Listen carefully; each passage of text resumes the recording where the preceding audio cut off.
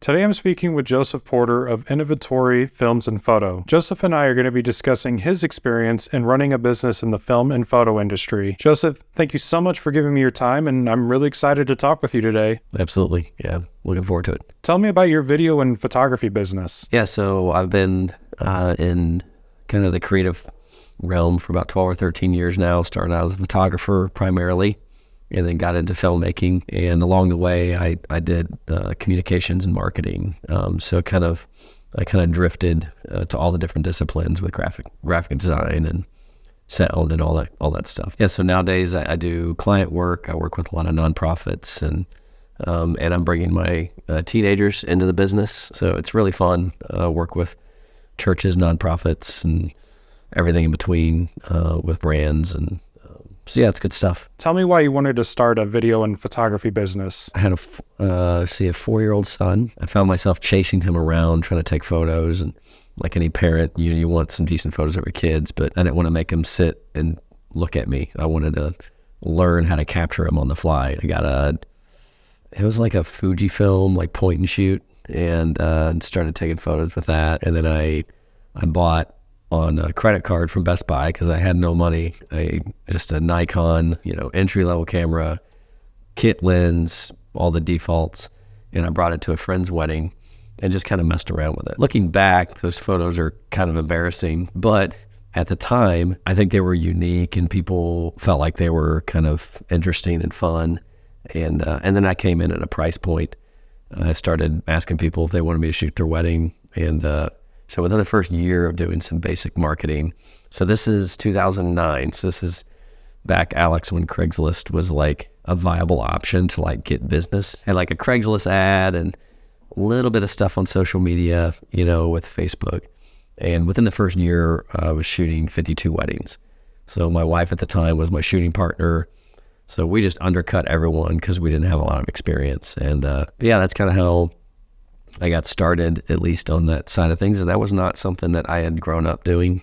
I happened to be the yearbook editor in high school one year, but I was mainly sports and outdoors and all that stuff, so that was a kind of a late experience for me as far as learning that. Do you have an office, or do you work from home? A little bit of both. So I do a lot of my work from home, and then I have a co-op space that I use for meeting with particular people, clients, or doing creative sessions, things like that. So yeah, kind of a hybrid. I think at some point, every filmmaker like you and I end up delving into the world of wedding video and photography. What are some of the best ways you've marketed yourself in the wedding business? I've always tried to just be really honest with my marketing. It hasn't really changed over the years. I just kind of say, here's who we are, here's what we value.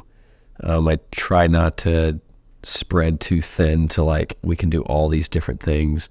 So I think it's important to kind of know who you are and what's important to you and what your kind of bend is. And I think that helps us be a little bit unique. Obviously there's lots of really great photographers out there who shoot similar to me. It's not like we're one in a million, but it does help us set apart a little bit. So I just am really honest, especially when I meet with people. I'm not interested in trying to convince them to use me. And if that lines up with what they want, great, because then everybody's going to be happier later, which leads to more referrals. So if it's a sales process to where you're convincing people, they're not going to be happy later. You're not going to be happy. The number of people who've gotten into weddings and gotten out because of such a terrible experience is pretty common. And then simplicity too. So we just very clearly state, here's how much it costs to hire us for this. And there's no call us to customize a package that scares people. So very easy entry point. And then I choose photos that specifically are going to be attractive to that type of client. So like I have a photo right now of like a guy smoking a cigar at a wedding. That's a polarizing picture. So for the right person, they're like, that's freaking sweet. I like this guy. For the wrong kind of client, they're like, why would he put this third on his website? Why is there not a bride on there? Those people are not bad. They just need a different photographer. So I'm very specific with how I choose my photos. What have you done to make yourself stand out in this business? What's helping me stand out nowadays is being able to put together a great story. It's, as you know, the barrier of entry for video and photography is pretty low. Like if you put together a couple $1,000, you can have some pretty decent gear. That means there's a lot of folks out there who don't quite have the skills to piece together the nuances to craft a great story, whether that's like an interview, like we're doing now, and then editing later. So that's helped me kind of set myself apart, because people have really great experiences when they hire me. So I try to make people feel very comfortable and they enjoy it. People are very wary of getting in front of a camera, whether it's a wedding client or it could be a business owner and he's doing a talking head thing and he doesn't want to do that. He doesn't feel like he's good at that. So I always have, more often than not, I have non-professionals in front of my camera. I've found that I've been able to make people feel comfortable. And that's a different skill than being able to shoot video. I'm not the greatest cinematographer in the world. People have better gear than me. And so all that's fine, but I think it's people's experience. They really feel comfortable. What are some of the best tactics you use to make your clients feel more comfortable in front of the camera? Communicating ahead of time of what to expect. So some people are just anxious about the process. So I'll be interviewing someone. It's for the purposes of talking to them for 10 minutes and then pulling out the snippets and creating a story. They're coming into that very anxious. They feel like they have to say everything right in the right way. They're afraid to mess up. People are very afraid of looking stupid. That's just a natural human thing. So I just set expectations at the beginning to let them know, hey, we're going to have a conversation and there's no way you can mess this up. You just be yourself and just trust me. If you feel like you say something that you didn't like, we'll edit it out later. It's fine. I said, but in most cases, I think, most people like just a real person on camera.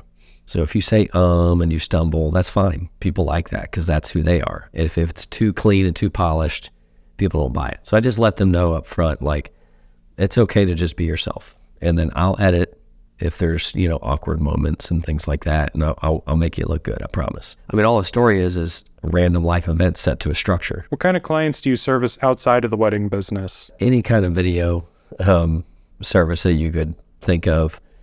Typically, if it's a commercial, it's going to be still kind of a documentary kind of style, to where I'm capturing that service or that product in action. So that's kind of like my bend. And so same thing with nonprofits. They're usually looking for stories of how their service is impacting their people and their community. So I'm looking for ways to capture that in real time. So whether that's an event or interviews, things like that. And then I have had a chance to do some more scripted commercials. Those are higher price point and higher kind of demand as far as all my time and crew and things like that. So I've done a few of those, but I like the kind of documentary kind of style is kind of what we're capturing. I can tell you that from working here in Indiana over the last 10 years that the business landscape for this industry isn't great. What's it like to work in the photo and video business in Cincinnati? I think it's a great market for that because, you could ask, I'm sure other people have better answers for this, like why it's good.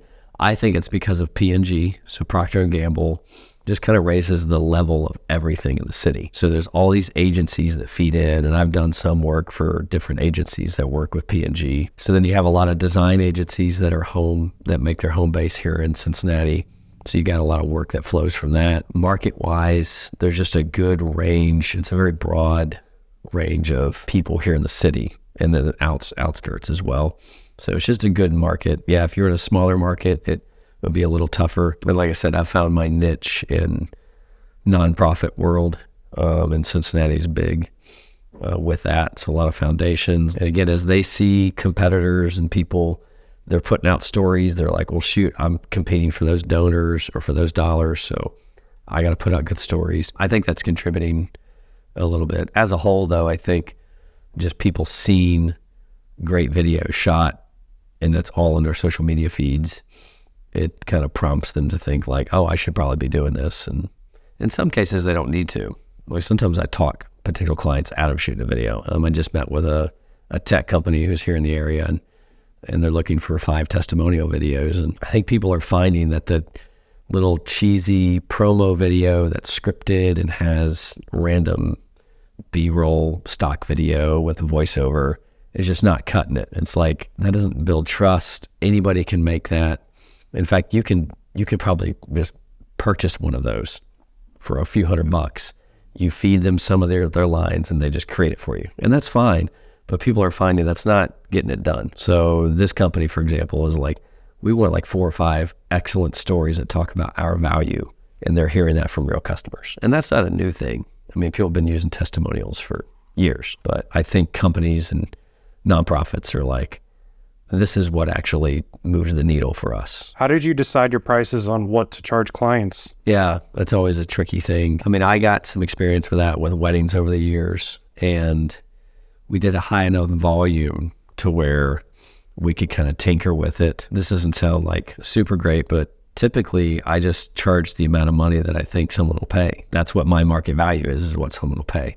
Well, I don't know that starting out, so I just throw a number out there with weddings, and I see how many leads start to come in. So like we would advertise with like Wedding Wire and The Knot, and if they're kind of pouring in, I'm like, ooh, I'm probably a little low, because people see that as like super high value. So then I would just bump it up a little bit. And as long as they would keep trickling in, then it was good. If I made it too high and I'll get a lead for a couple weeks, now the market has told me what I'm worth. You know, they're looking at my photos and my experience and how I talk about myself online and reviews, and they're like, nope, that's too much money. Now, if you're higher priced and lower volume, you might not afford to be able to do that, but I still use that kind of barometer of, am I putting quotes out there and I'm not hearing back? That might mean that I'm priced a little high. And then I just think about like, what amount of money do I need? How many hours do I have in a week? And how much work do I want to do? And I say, this is how much money I want to make per hour. And I just go about making sure that I'm providing work at that rate. For me, the number I've landed on, my time away from my family, is worth $100 an hour. Billable. So as you know, as a freelancer, you're not actually making $100 an hour because there's all sorts of other time you spend, but that's about where it landed for me, for my time. And that seems to be, you know, in line with what other people are charging. And then also I almost always quote flat fee for people. So that helps the client manage their risk. And I've been doing it long enough to where I can pretty close to estimate how many hours it's going to take. So I just estimate that, come up with a rate, and I say, for this project, it'll cost this amount of money. And here are the stipulations, and here's what I'm going to provide. But that way people are not seen hourly. I feel like it puts them in a totally different mindset as a client. They're not paying for the value of your creativity. They feel like they're paying for your time. And I don't want them to think that way. And I want them thinking about the return on investment for their money. So if they can pay for a $5,000 video and they're going to raise $250,000 on it, that's a bargain. Who cares how many hours I spend on it? I charge based on how quickly the average person would do it, not me. So I'm not going to penalize myself for being efficient. So I think, all right, the average person, this would be about a 10-hour edit. I can do it in about 6. So I'm going to charge 10 because that still creates value. I'm still creating value for the client. Most of my clients are referrals. I have to make sure I have a really good relationship, so then there's good trust and communication. So then I don't really worry about when they email and say, hey, can you make these other kind of bigger changes to the edit? I can just reply back and say, I'd love to do that. That kind of falls outside of the original scope. So do you want me to requote you for that? Phone conversation is always good for that because you can really massage it better. Let them know, yeah, here's what I was thinking when we originally quoted. I'm happy to do the new work. I think those are great ideas.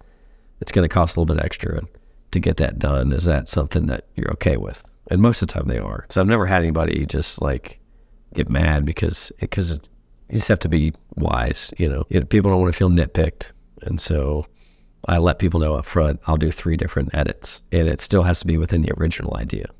So if your team comes back with new ideas, like, hey, it'd be really cool if we added graphics, and we didn't talk about that before. Well, that wasn't in the original scope. Yeah, but it all goes back to relationship. How do you go about getting referrals or leads in general? Well, in the wedding side, that stuff's easy because I just pay advertising to Wedding Wire and The Knot, and I don't know how many 90% of something brides go through that anyway. So that's easier for me. If you have marketing dollars to spend, that would be my recommendation. On the video side of things, I think I just try to live my life to where I'm just constantly meeting people and I'm interested in them and I'm curious.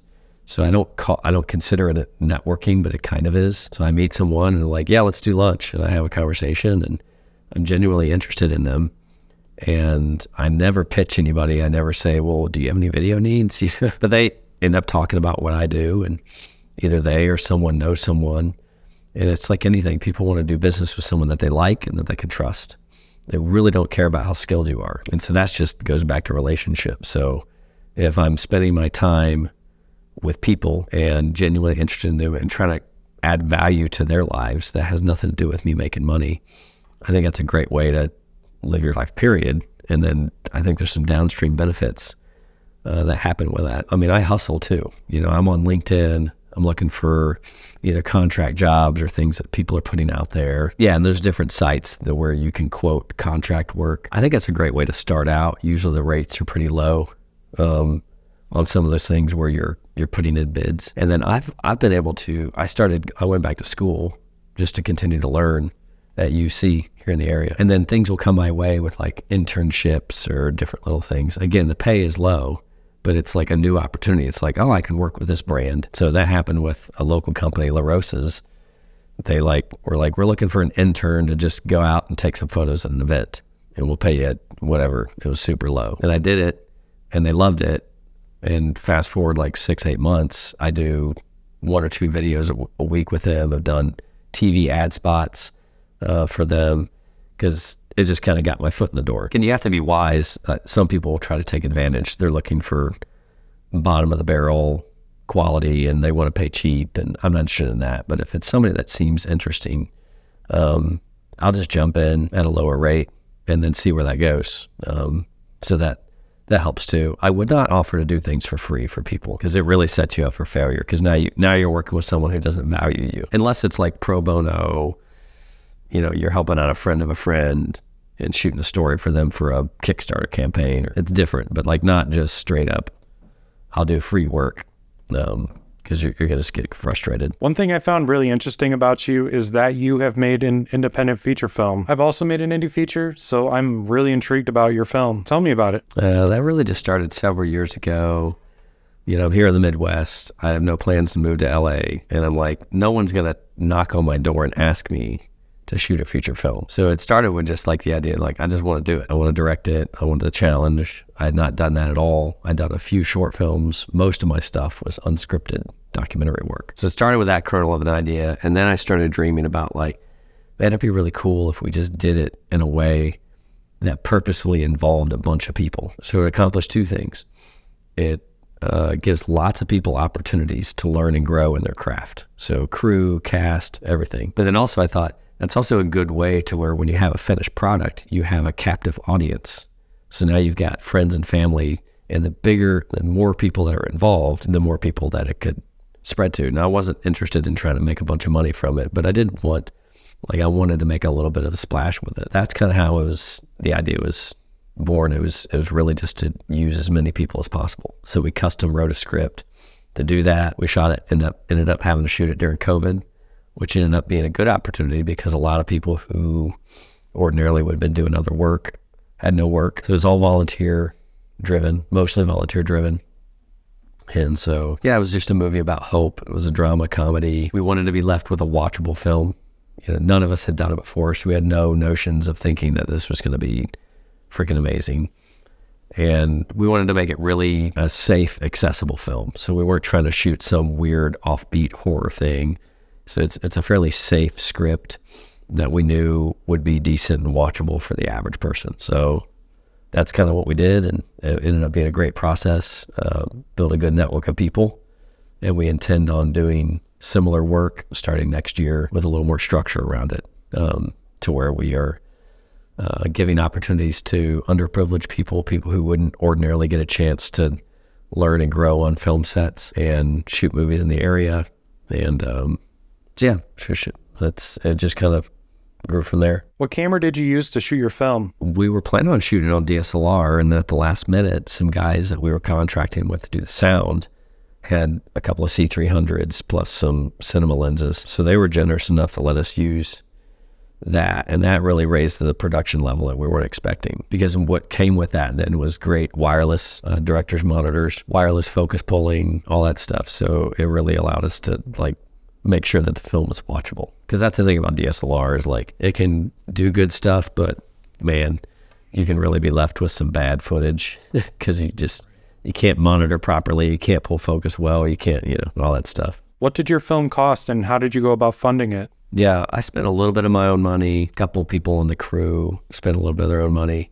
But by and large, we raised about $10,000, and that was through some private donors because I've been in the church and nonprofit world for a while. So we just went to a few people and said, hey, this is what we're trying to do. We've got some actual cost related to food and beverage for people when they show up, and also for sound design. So a couple of indie filmmakers advised me, get somebody in there who knows how to do good sound capture from multiple sources, because that's what's going to allow you to have a watchable film. People are very forgiving with a shot that's a little out of focus, but not very forgiving if it's terrible sound. So that's a lot of what we paid for. But even the guys that we used for that were incredible and provided value way above and beyond what we did not pay the market rate. So yeah, it was about $10,000, and it was all donation. That was not like we're trying to make back the money. You know, we covered our cost with the premieres, with tickets to pay for the actual cost of the premiere. I don't know, I think we brought it about $70 on Amazon through streaming. So how did you distribute your film? So we did some premieres locally and then through Amazon. And I think they're looking for basically, is it an actual movie? Like this is not their included with Prime one. It's, you know, so then people just get on there and rent it. But it was a process. Like it took a little bit of work and effort to get it through that. What are you looking to accomplish in the future with your filmmaking or your business? There's some dreams surrounding continuing to make independent films in Cincinnati for the purposes of growing and developing people and giving them opportunities. So we're working towards building a nonprofit towards that and then getting funding. And then for the business side of things, it's growing in the right way that makes this sustainable and gives people who are basically being given opportunities through making films and they volunteer, but then going forward, they would have an opportunity to, you know, work on a set and get paid for it through the for-profit side, which would be through my business. So I'd like to grow that to where, you know, we've got 3 or 4 shoots a week and a kind of operating at a studio level to where we've got different roles. So that would be really fun and a good challenge. And it wouldn't necessarily make me more money. It would just give more people opportunities. And so that's kind of what I'm hoping to do next year. Okay, I have to interrupt this for a second. I cheated a little bit. I filmed this interview a while back and I re-recorded all of the questions that you've seen previously. I tend to ramble a little bit, so I try to make it concise for you. However, with everything moving forward, I wanted to keep my original responses. So I just wanted to address why everything's going to look a little bit different here. I always like to end these on the same way. Is there anything I missed? Do you have any pieces of advice or just anything you want to leave off on? Or do you have any questions for me? I'm curious about what your feature and what brought that about and how that experience was for you. I just really wanted to make a feature. I mean, I'd been, like you, making a lot of short films. My dream is to become, you know, a director at some point. And that was more of my earlier dream. Now my dream is more to be just financially stable enough so I can just do whatever I want. You know, whether it's, you know, just making YouTube videos like this or, you know, even client work. I'm fine with doing client work as long as I'm having fun. But as far as that, you know, I made this movie I shot it back in 2017 and I released it in 2020. Kind of did what you did as well. Did a local premiere. I actually had it show in 10 different cities as far as theaters because I used to work at a movie theater and I had a relationship there with them and they allowed me to do that. But I did the Amazon release and I'm also on Film Hub. I would honestly recommend that as well. I was able to get on a bunch of different platforms. The biggest one, Tubi, made not a lot of money on Tubi, but, you know, I went from making pennies a month to hundreds of dollars a month. So, you know, I know you're not looking to make money, but clearly, like, you know, they probably pay pennies.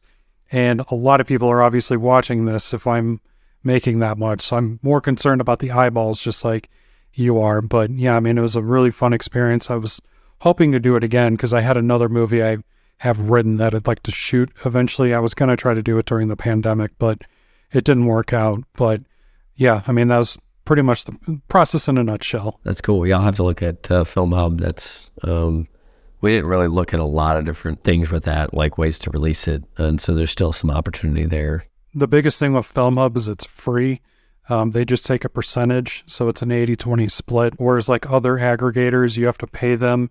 And, you know, a lot of them are really sketchy too, because like, I don't know if you've heard of Distributor. They were an aggregator where you can pay to get on certain platforms.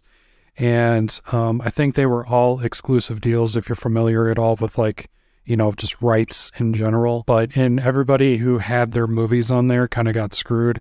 So like it was just kind of tough. Luckily I didn't have that problem, but everything on FilmHub to my knowledge is non-exclusive. So even if a platform crashes, I can take my movie and release it elsewhere still. Whereas, everyone else is kind of having a lot of trouble right now. Well, good. Well, I appreciate your curiosity into other people and what they're doing and providing value and helping people start out. I benefited from a lot of people who were generous with their time, when I started out, of like just answering questions for me, and I didn't go to school originally for it. So I appreciate what you're doing, and so it's good stuff. And I would say like last piece of advice is really not video related, but it's really like focusing on what kind of person are you becoming and being, and not focusing so much on, I want to do this kind of work. Like it's easy to get fixated on like the type of work we want to do. But if we're actually putting more emphasis on like, how am I developing as a person? How am I growing? It's a win-win, because it either changes your perspective on what you wanted, like you said, with like being a director. Some of your goals and visions will shift over time. Or the other win, again, we talked about this earlier, is like if you're becoming a great person and you're providing value to people and showing love to them and respect and all these sorts of things, it's a magnet. People want to be around you and have you be a part of their projects. And so that's not even marketing. That's just focus on being a good human and see where it takes you from there. Not that I'm a good human. I try. That's all we can do is try, right? That's right.